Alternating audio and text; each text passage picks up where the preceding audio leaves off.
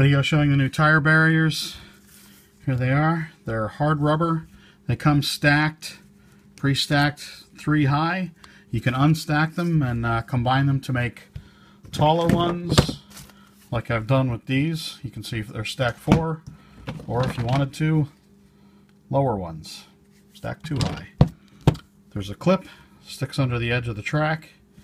You can see there's a channel there in the clip. There you go. You just stick this under the edge of the track, just like that.